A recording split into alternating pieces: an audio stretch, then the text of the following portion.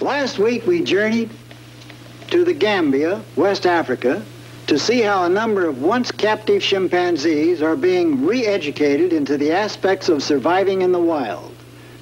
These are chimps that were once pets, biomedical research subjects, or animals confiscated not long after capture. This re-education project gives them all an opportunity for a productive natural life.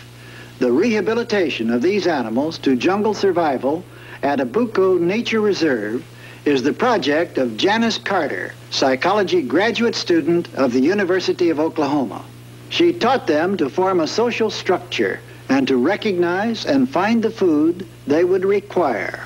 She even taught them how to make beds of leaves to sleep in, as wild chimps do.